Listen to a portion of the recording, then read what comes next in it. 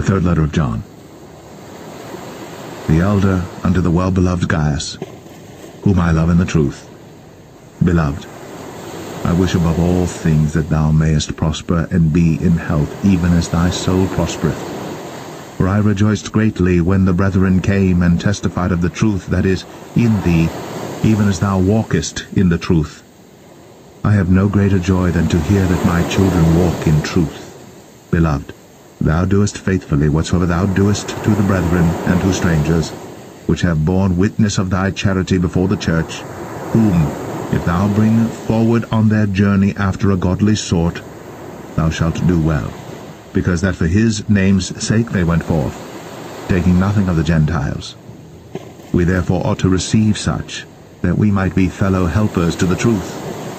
I wrote unto the church, but Diotrephes, who loveth to have the preeminence among them, receiveth us not. Wherefore if I come, I will remember his deeds which he doeth, prating against us with malicious words, and not content therewith, neither doth he himself receive the brethren, and forbiddeth them that would, and casteth them out of the church.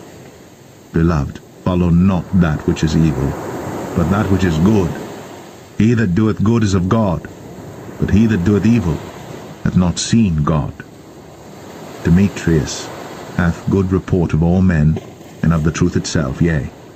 And we also bear record, and ye know that our record is true. I had many things to write, but I will not with ink and pen write unto thee. But I trust I shall shortly see thee, and we shall speak face to face. Peace be to thee. Our friends salute thee. Greet the friends by name.